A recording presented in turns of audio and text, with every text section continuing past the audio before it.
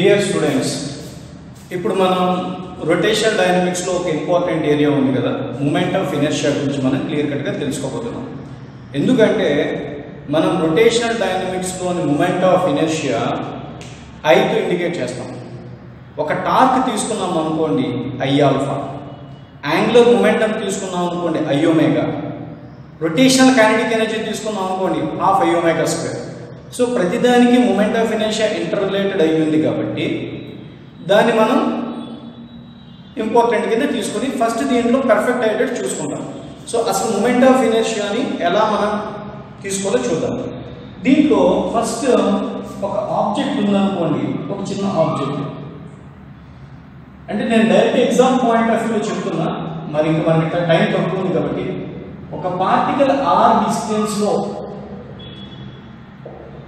Are రేడియస్తో ఒక circular పాత్లో ఎం mass move అవుతుంది అనుకోండి, I is equals to mr square అని తీసుకుంటాం.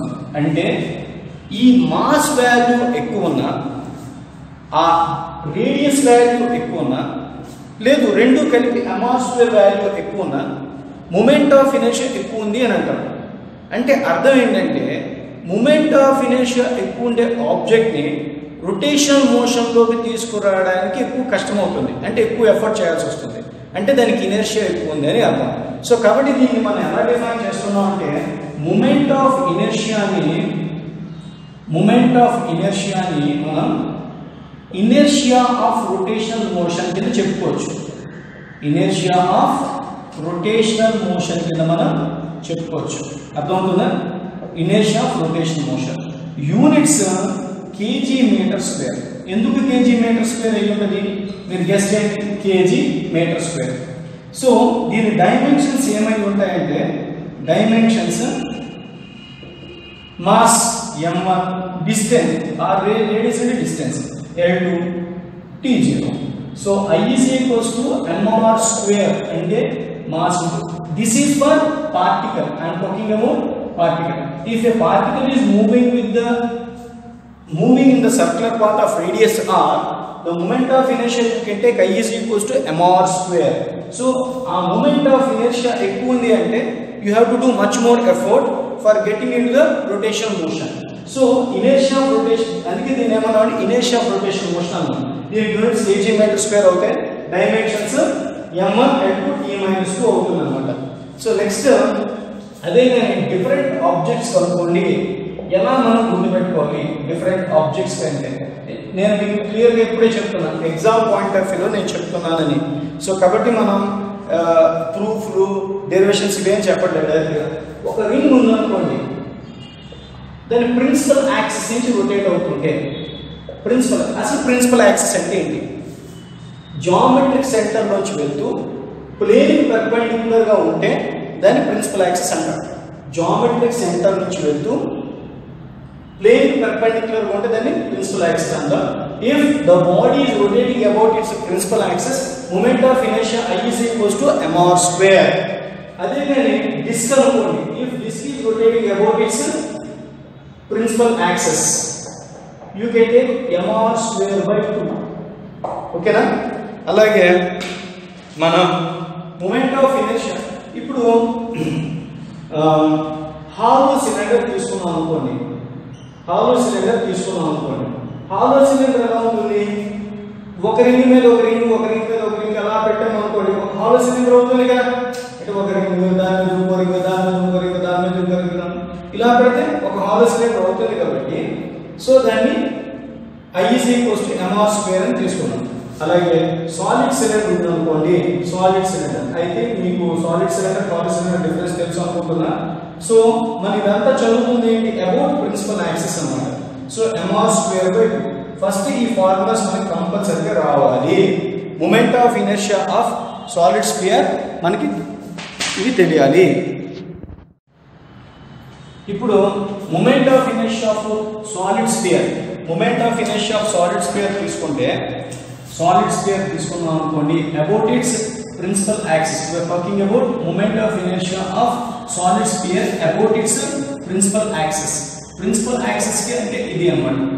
ప్రిన్సిపల్ యాక్సిస్ అంటే ఏంటో చెప్పాను కదా, ఏంటిది? Passing through the geometric centre and perpendicular to the plane. దానికి మనం ఎంత తీసుకుంటాం అంటే 2/5 mr square. వీటన్నిటికీ ప్రూఫ్లు ఉన్నాయి. ఎగ్జామ్ ముందు ఈ ప్రూఫ్లు ఏమన్నీ కావు. ఇప్పుడు హాలో స్క్వేర్ ఉందనుకోండి, అప్పుడు మూమెంట్ ఆఫ్ ఇనర్షియా ఇలా ఉందనుకోండి, moment of inertia 2/3 mr square అవుతుంది అనమాట. సో తర్వాత మనకి ఇవి కాకుండా ఇంకేమైనా ఉన్నాయంటే ఉన్నాయి. థిన్ రాడ్ తీసుకున్నాం అనుకోండి, థిన్ రాడ్ అంటే ఇలా అన్నమాట. ఒక రాడ్ నుండి m మాస్ ఉంది, m మాస్ l లెంగ్త్ అంటే దీని లెంగ్త్ l ఉండే ఒక rod, if it is rotating about it's principal axis అంటే ఇది తిరిగే ప్లేన్ కి పర్పెండిక్యులర్ గా ఉండి జామెట్రిక్ సెంటర్ నుంచి వెళ్తుంటే ml²/12 మనం తీసుకుంటాం అన్నమాట. సో ఇవి కాకుండా ఇంకా ఉన్నాయి, ఏంటేంటి ఉన్నాయి చూద్దాం. సో రెక్టాంగులర్, సో ఇవి కాకుండా మనం చూసుకోవాల్సింది రెక్టాంగులర్ లామినా అంటే మనం నీట్ ఎగ్జామ్ పాయింట్ ఆఫ్ లో మనం మాట్లాడుతున్నాం కాబట్టి రెక్టాంగులర్ లామినా ఏంటంటే ఇలా ఉంటుంది. సో ఇది దాని లెంగ్త్, దాని బ్రెడ్త్ b అనుకుంటే about it's principal axis ml²+b²/12. So అలాగే దీంతో పాటు ఒక స్క్వేర్ తీసుకున్నారు అనుకోండి, స్క్వేర్ అంటే ఇది. సో మూమెంట్ ఆఫ్ ఇనర్షియా అంటే ఆల్ సైడ్స్ ఆర్ సేమ్ కదా. So length is equals to breadth అయిందని అనుకుంటే ఇక్కడ length is equals to breadth అయింది అనుకోండి, l²+l². సో దీని సైడ్ ఏ కాబట్టి ma²/6. సో ఈ రకంగా moment of inertia of ring, particle కి అయితే mr², రింగ్ కి అయితే mr², డిస్క్ కి అయితే mr²/2, hollow cylinder mr², solid cylinder mr², solid spear 2/5 mr², hollow spear 2/3 mr², thin rod ml²/12 and rectangular lamina ml²+b²/12 square ma²/6 అనేది మనం తీసుకోవాలి. ఈ రకంగా మూమెంట్ ఆఫ్ ఇనర్షియా మనం ఫైండ్ అవుట్ చేస్తాం. ఇప్పుడు మూమెంట్ ఆఫ్ ఇనర్షియా ఇది డైరెక్ట్ ప్రిన్సిపల్ యాక్సిస్, కానీ మనకి ఇచ్చే ప్రాబ్లమ్స్ లో ప్రతిసారి rotating may not be applicable for about principal axis, different axis తో కూడా రొటేట్ అవ్వచ్చు. కాబట్టి అందుకని మనం ఏం చేస్తామంటే క్లియర్ కట్ గా చూద్దాం. So can I arrest this? Note చేసుకున్నారు కదా. సో ఇప్పుడు మనం ఏం చేస్తామంటే perpendicular axis theorem, parallel axis theorem, same plane theorem అని 3 థియరంలు మనం డిఫైన్ చేస్తాం అన్నమాట. ఏంటి 3 థియరమ్స్ చూద్దాం. ఫస్ట్ ఏంటంటే పర్పెండిక్యులర్ యాక్సిస్ థియరం, దీని గురించి పూర్తిగా తెలుసుకుందాం.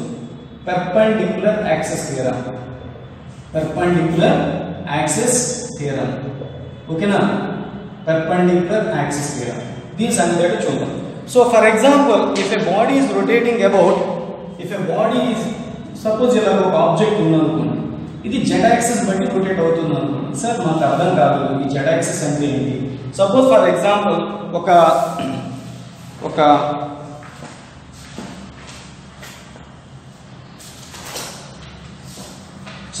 పేపర్ తీసుకున్నాం అనుకోండి, ఈ పేపర్ లో ఇది జెడ్ యాక్సిస్ ఓకేనా, ఇది జెడ్ యాక్సిస్, ఇది ఎక్స్ యాక్సిస్, ఇది వై యాక్సిస్ ఓకేనా. So X axis why axis same plane ఉన్నాయి, జెడ్ యాక్సిస్ పర్పెండిక్యులర్ గా ఉన్నాయి, కానీ మనం బోర్డు మీద ఇలా డ్రా చేయడానికి కాబట్టి దాన్ని ఇలా చూపిస్తాం అన్నమాట ఓకేనా. So if the body is rotating about this axis, we can say moment of inertia about Z axis ఓకేనా. సో ఆ రకంగా ఇది జెడ్ యాక్సిస్ అయితే, ఇది ఎక్స్ యాక్సిస్ అయితే, ఇది వై యాక్సిస్ అయితే మనం గుర్తుపెట్టుకోవాల్సింది ఏంటంటే IZ = IX + IY అన్నది థియరం. సో దీంట్లో మనం గుర్తుపెట్టుకోవాల్సింది ఏంటంటే ఈ 3 పర్పెండిక్యులర్ గా ఉండాలా, ఒక సేమ్ పాయింట్ నుంచి వెళ్ళాలి.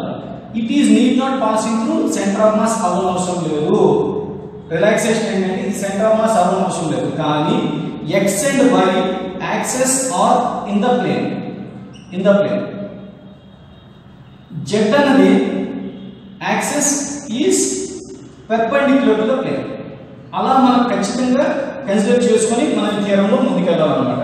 ఇక్కడ 2 పాయింట్స్, ఒకటి ప్లేన్ లో ఉండే 2 కూడా XY, పర్పెండిక్యులర్ గా ఉండేది జెడ్ అవ్వాలి. ఈ 3 ఒక పాయింట్ నుంచి వెళ్ళాలా, లేకపోతే పర్పెండిక్యులర్ XY అప్లై చేయలేము.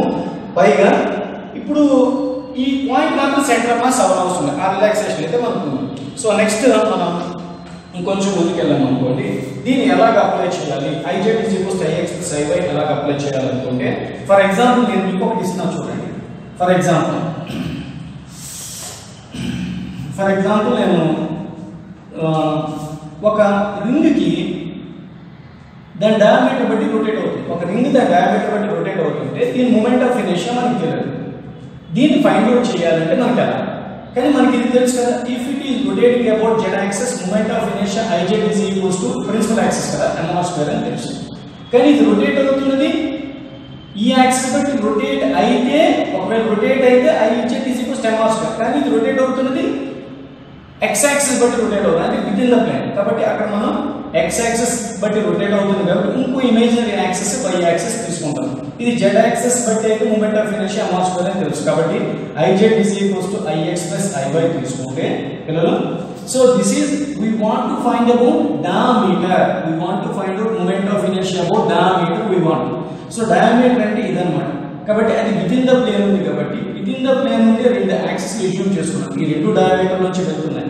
ఇది మనకి తెలుసు. పర్పెండిక్యులర్ గా ఒకవేళ రొటేట్ అయితే దాని value Iz is equals to mr² అని తెలుసు. సో ఇది డయామీటర్ క్యారెక్టరిస్టిక్ ఉంది, ఇది కూడా డయామీటర్ క్యారెక్టరిస్టిక్ ఉంది.